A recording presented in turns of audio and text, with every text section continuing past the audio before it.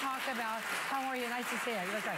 So we're talking to a dermatologist, and we're going to talk about various things with you, Julia. Yeah. So what did you want to talk to us about first? So the nails are really interesting. They tell a story, and that story goes back 3 to 6 months, and it can tell you things that have happened to your nails or what's going on inside your body. Okay, so what are you looking for? So the first thing is we're talking about white spots on the nails, and this is called leukonychia. Leuko means white, and these are true leukonychia because if you press on the nail, the white spots don't go away.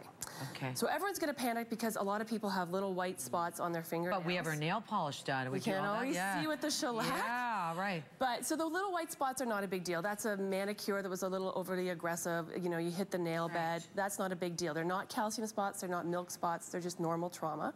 But if you see stripes of white across all of your nails, that could be a more serious problem. So that could be something like liver cirrhosis or liver damage, or really rarely, you can also show us that you've had arsenic poisoning, heavy metal poisoning, lead poisoning. Okay, so from there you sent them to the appropriate doctor to get that looked at. Yeah, yeah. Okay, then there's this brown-black discoloration around the nail bed. Right. What's that a sign of? Really important. So if you have a stripe on your nail and it's getting larger, it's getting darker, or it's affecting the integrity of the nail. Right, right. And it goes all the way down to the cuticle.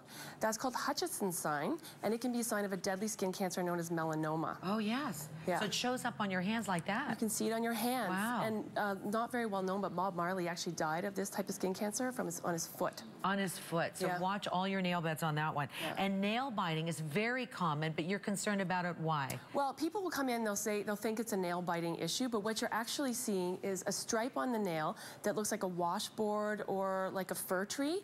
And people say, I don't know why this is happening to me, but if you look at them, they're actually picking at their nail, and so it's called a nail tick habit. But in extreme cases, this could be the sign of OCD. Oh, really? Yeah. So when you see that, what do you do with that? Well, you know, it depends on the person. I actually treat this with crazy glue. No pun intended. Really? Yeah. Okay. Yeah. So. I don't know how you do that. What do you mean by that? Well, because they're picking at their nails. So if you coat it with crazy glue, it helps. Julia, thank you so much. Good to see you. Dr. Julia Carroll, our dermatologist.